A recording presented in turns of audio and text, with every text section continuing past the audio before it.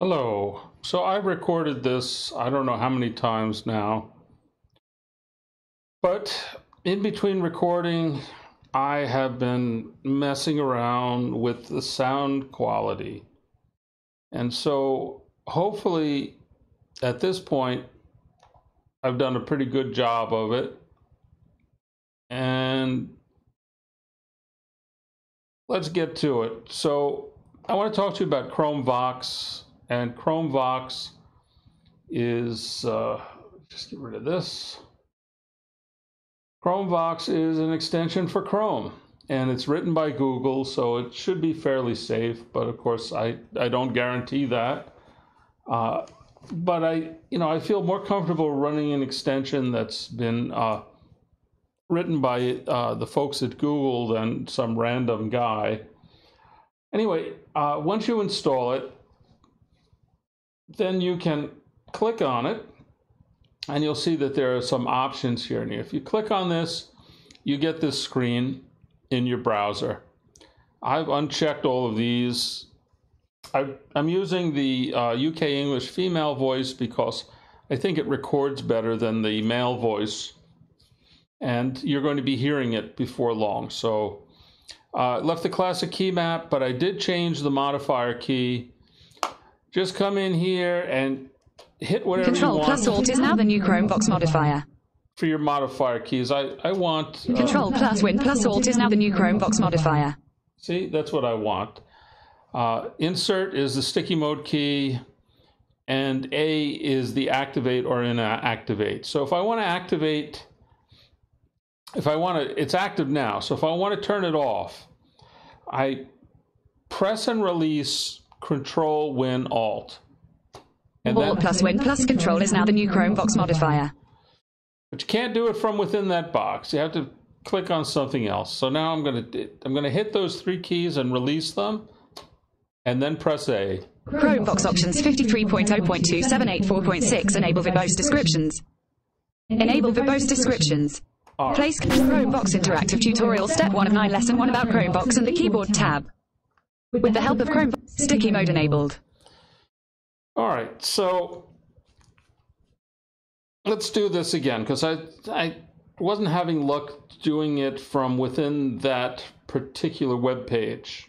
So I'm going to press and then release all three keys at once, and then hit A. Chromevox is now inactive.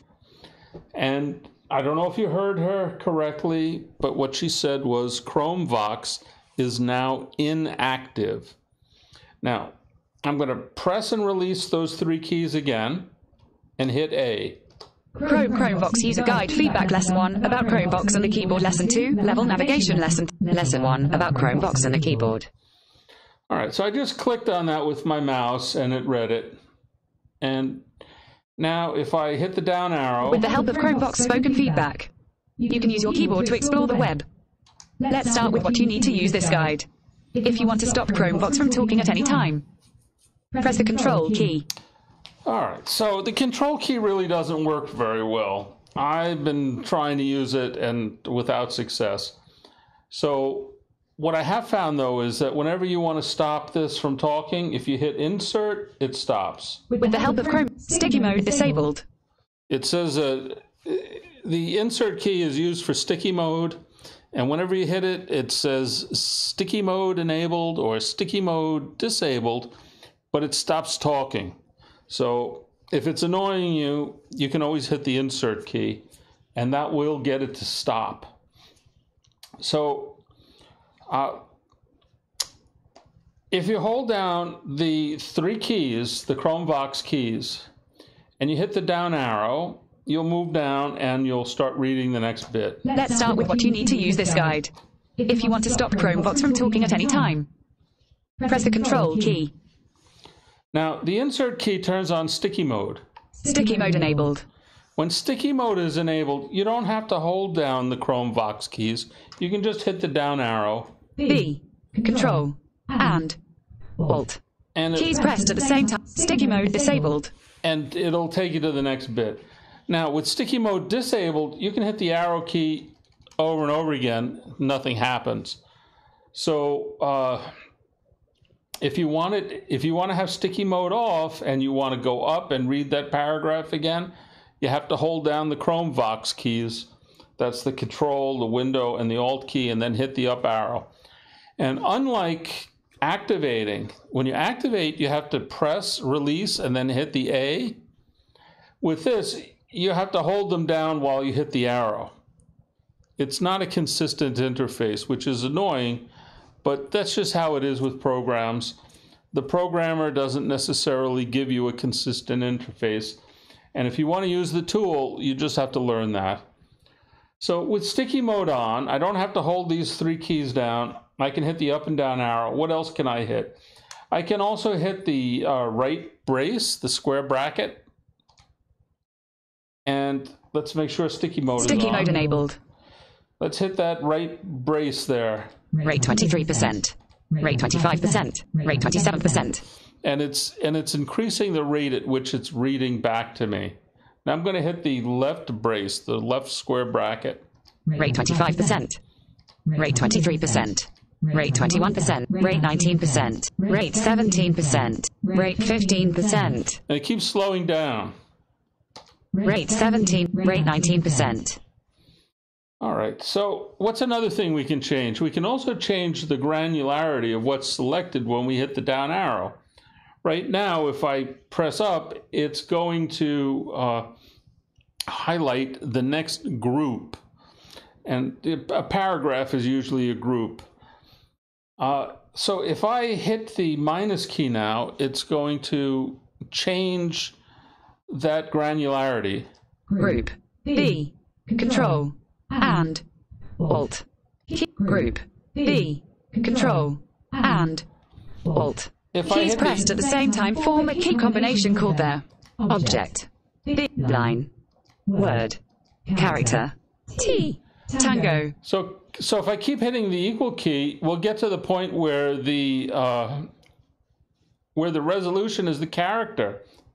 H, E, space, C, O, N, space. If I hit the minus key, it'll go word, and. Now it's at the word. Alt. Keys press at B, time.